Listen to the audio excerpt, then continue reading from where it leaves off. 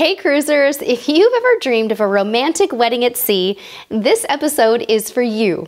Many cruise lines offer a variety of wedding packages and services to help you plan the wedding event of your dreams.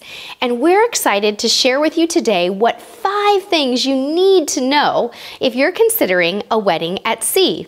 We've partnered with our friend and travel agency partner, Wendy, from Dream Vacations to bring you some great tips. If you want more info or are considering a wedding at sea, Wendy is an expert in weddings and group cruises. Even better, she herself got married at sea, so she knows the ins and outs firsthand. We'll link to her website in the description below so you can get in touch with her. Okay, so here are the 5 things we think you'll want to consider if you are considering getting married at sea. Brides and grooms continually report that getting married on a cruise ship is one of the most stress-free ways to tie the knot. Think about it. The cruise line handles lots of the little details for you, like flowers, the cake, the bar, hors d'oeuvres, and even photography. And in some cases, you can even include a built-in honeymoon as part of the festivities.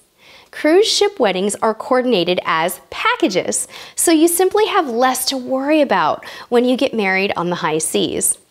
With some lines, you'll even receive your own custom web page that can be used to create your registry, email announcements and save the dates, invitations, track those RSVPs, plus share and print photos.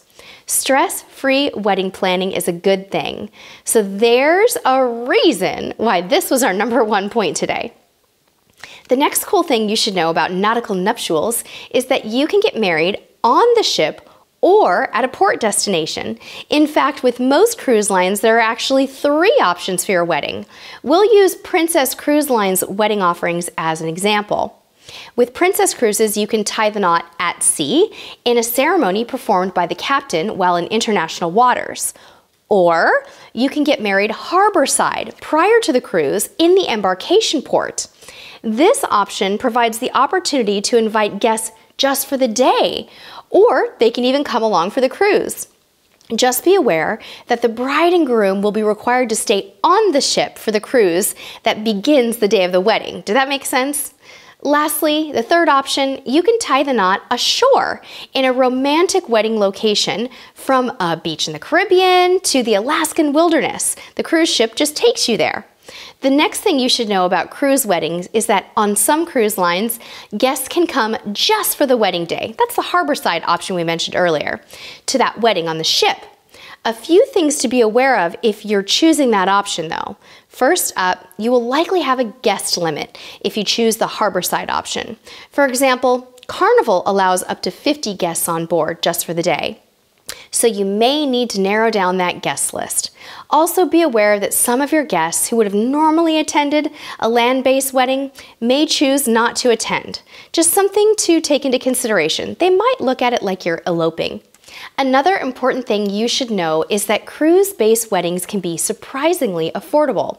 A cruise-based wedding is a great value when compared to a traditional land-based ceremony and reception, largely due to the fact that the services are all bundled and packaged by one provider, which in this case is the cruise line. Also, cruise wedding prices don't tend to vary much with the season, so there's no worrying about booking a cruise during the least expensive time of year. Unlike land-based weddings, where there's a peak season or where a Saturday wedding can often cost you a lot more. With that said, we don't suggest that you necessarily choose the cheapest cruise for your wedding at sea either. Splurging for a nice ship and a great itinerary can be a great way to spoil your guests and create some great wedding memories. Finally, we want to mention that an experienced travel agent can be enormously helpful in planning your cruise wedding. Travel agents who specialize in cruise weddings have relationships with the cruise lines and wedding planning knowledge that is priceless for brides and grooms looking to plan their special day at sea. Once your travel agent gets your group sailing set up, they can connect you, the bride and groom, directly with your wedding coordinator, who can take the little details off your hands and let you focus on the fun stuff, like picking the perfect wedding dress.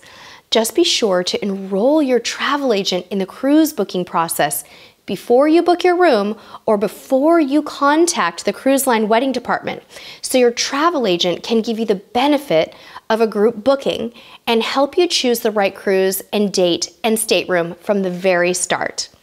Thank you so much for tuning into this special episode. Be sure to check out Wendy's information in the description below to get started.